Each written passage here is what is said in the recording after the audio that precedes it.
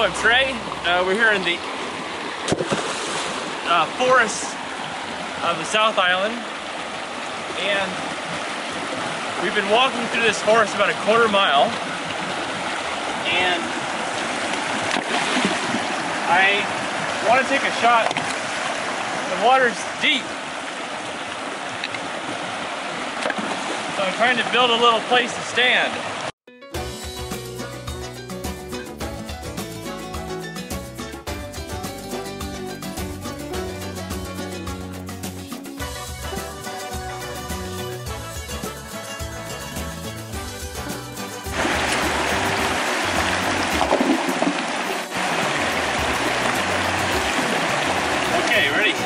So, I'm going to set up with a vertical shot here.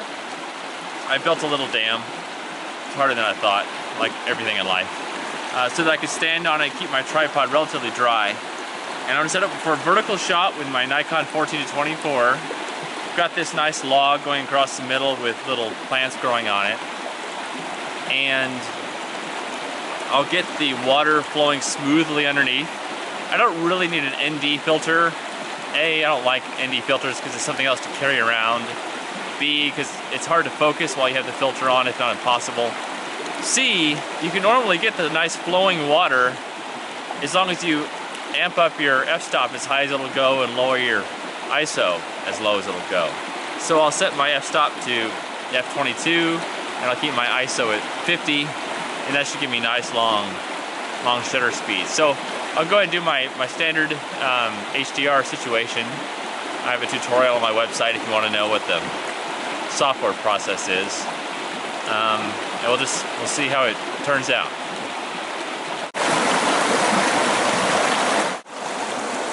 (14-24) lens. I have it all the way to 14.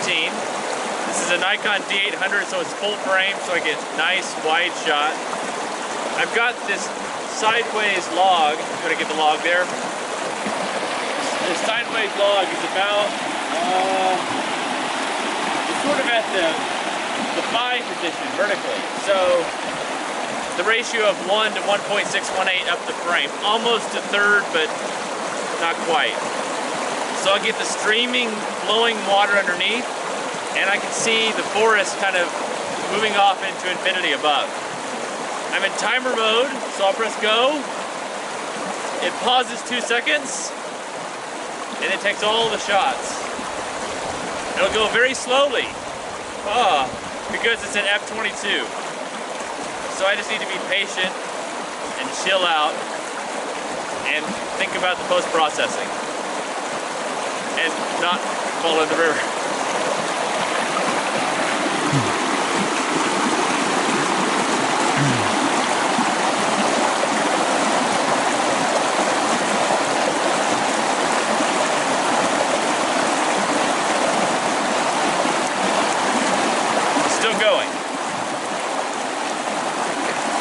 And don't touch the tripod.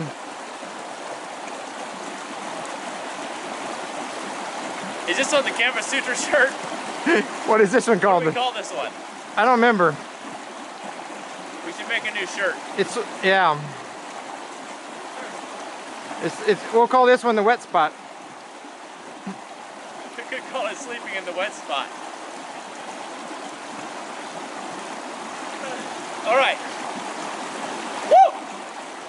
Oh, he had to release. I give that an 8 on the dismount. That's another shirt.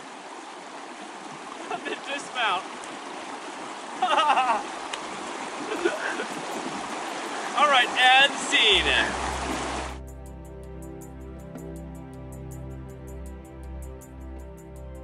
Okay, so when you're in the chaos of the forest, it's good to find leading lines so their eye catches on to the line and follows it around, because I assume you want people to spend more than a few seconds on your photo, and it's good to allow their eye to traverse around. And if you give their eye things to catch on to, nice contrasty, sticky lines, then their eye will attach to it and follow it to its terminus and then attach to another line.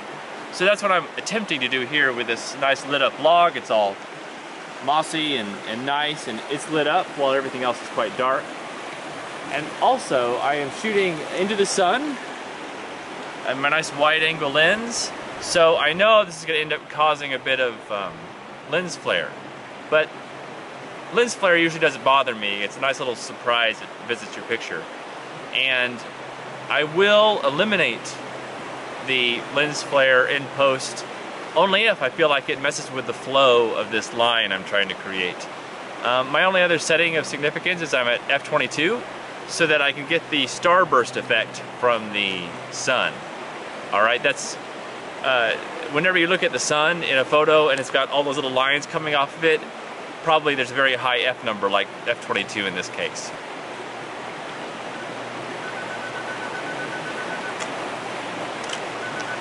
Now we wait.